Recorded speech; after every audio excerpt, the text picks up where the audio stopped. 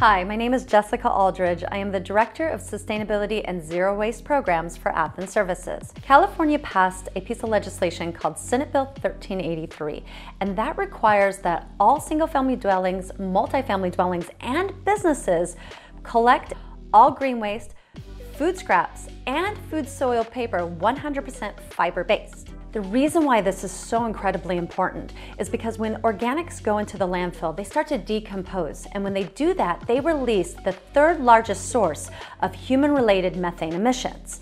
By taking the organics out of the landfill, we are protecting the environment and human health.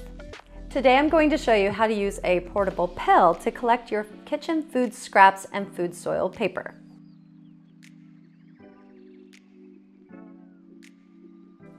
Using your kitchen pail to collect your food scraps is as easy as 1, 2, 3. 1, fill, 2, empty, and 3, rinse and repeat.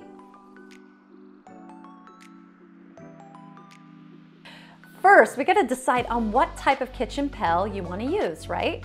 You can collect your organics in a bowl on a counter. If you want to use a container, reuse something that you already have, like a coffee canister, a margarine tub, or a yogurt container. Or if you want a fancier option, you can use one of these.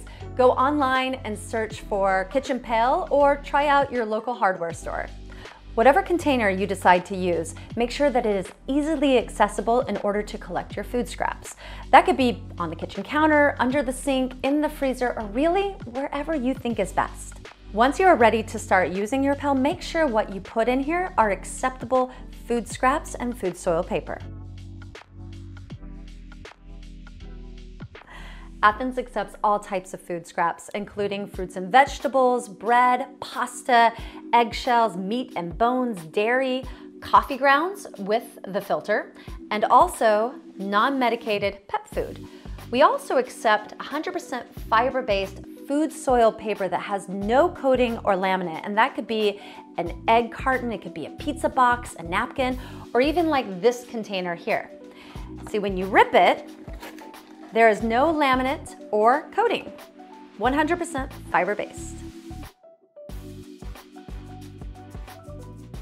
Some of the items that you do not want to put in your kitchen pail include tea bags. A lot of them contain plastic.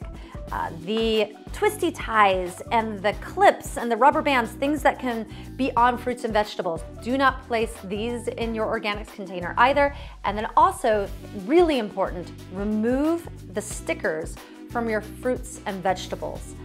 All of these items are considered contaminants in your organics container.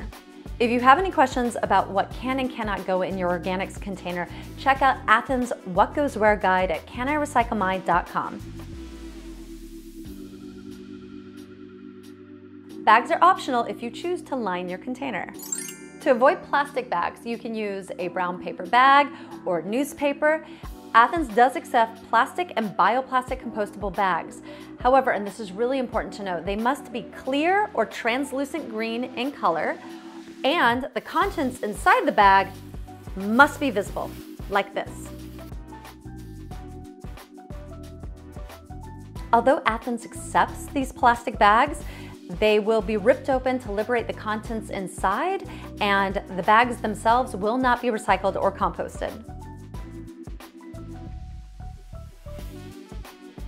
When your kitchen pail is full, it's time to empty the contents into your organics container. If you live in a multifamily residential complex, check with your manager or HOA to confirm how they want you to collect the organics and where to drop them off.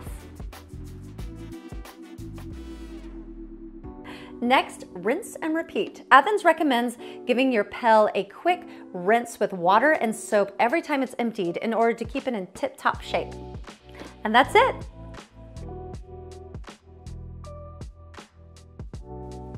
Here are some additional tips to keep in mind when using your kitchen pail. Avoid overstuffing the pail. Empty the contents of your pail as often as necessary. Always keep the lid closed to prevent fruit flies. You can also place it in the freezer. Avoid strong odors by freezing spoiled and smelly food like meat, bones, and dairy, and empty your pail into the organics container on trash day. Lightly sprinkle baking soda on the bottom of the pail to help absorb odors. By participating in organics collection, you are helping divert organics from the landfill, and you are part of the solution in helping protect our environment and future generations. For more information or tips, go to athensservices.com/food. Let us know your questions in the comments below. Thanks for watching.